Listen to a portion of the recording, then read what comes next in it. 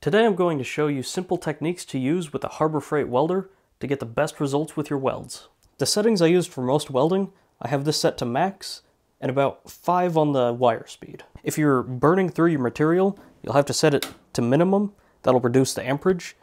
But I leave it on maximum most of the time because of how cold this welder is just in general. For this machine, it's really important that you clean both the base metal and the area that your ground clamp is going to be attached to. One thing to keep in mind about the wire this machine uses is that it has a really low deposition rate. What that means is a lot of the wire here isn't going to end up in the weld, and it's going to end up as spatter around the weld. That's another reason why we keep the wire speed so high, so that we have enough material building up the weld puddle and not just going out into spatter. And when I weld, I want my angle to be straight down at the piece and angled back against the direction I'm moving.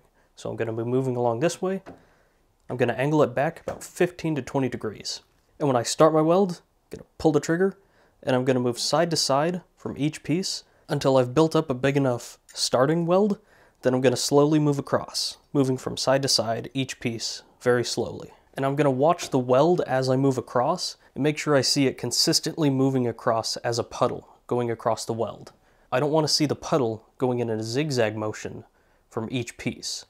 I want it to be one consistent puddle moving across.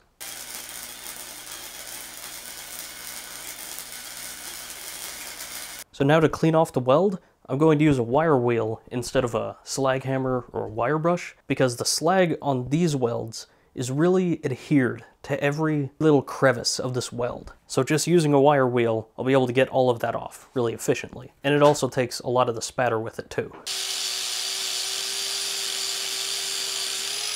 It may not be the prettiest weld, but it's a lot better than a weld that was drug straight along. And that weaving allowed the metal to melt both of the plates and fuse them together properly. The weld didn't go all the way through the plate, but if you're welding something that needs to be structurally sound, you could take an angle grinder and just grind a groove into the back of the weld and put another weld in the back of it. I hope this helped, and if you have any other questions about this welding machine, be sure to let me know in the comments. If you see anything in this video that you think you might want to use for your welding projects, I'll leave links to everything I use in the description.